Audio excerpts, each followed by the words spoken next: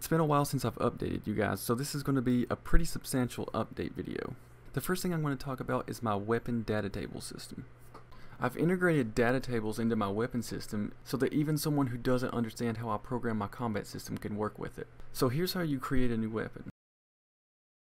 Create a child blueprint class of the parent. Okay, and after that, let's go to the weapon data table and create the weapon here.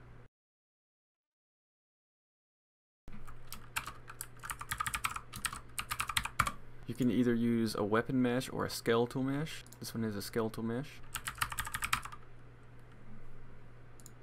And we can choose if we want this to have common or weapon specific animations. Basically, common just uses base common animations for every single sword in the game, and weapon specific uses the animation that's set up here in the data table. And here you can set your equip and unequip animation.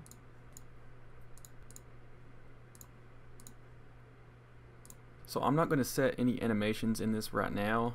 Where the weapon state is common, there is no need to add any animations. It's just going to use the common animations for every light-handed weapon in the game. Next, the equip socket and unequip socket needs to be added.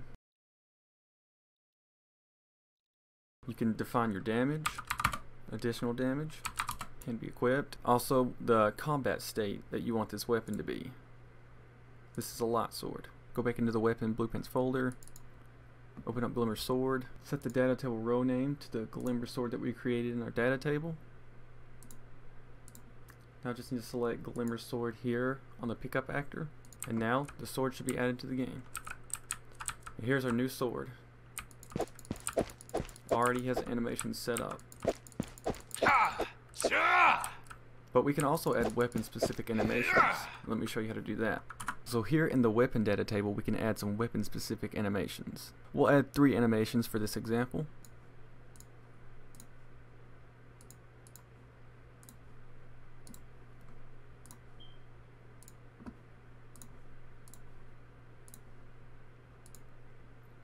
Okay, and now to get it to play these animations over the common animations, all you have to do is in weapon state, select weapon specific. Now it should play the new animations.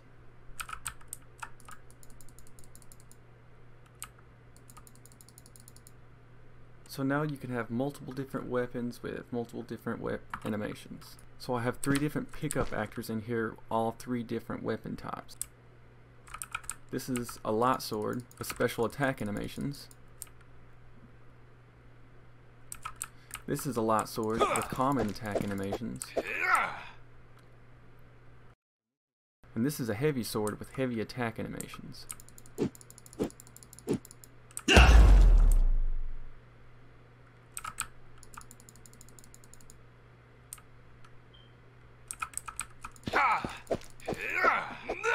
And if you decide that you want the Glimmer Sword to have common animations, then all I have to do is go in and select common. And now, the Glimmer Sword should use common animations.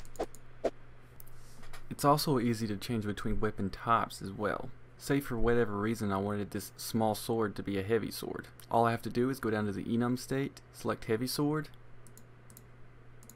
Now it should play the 2-handed sword animations.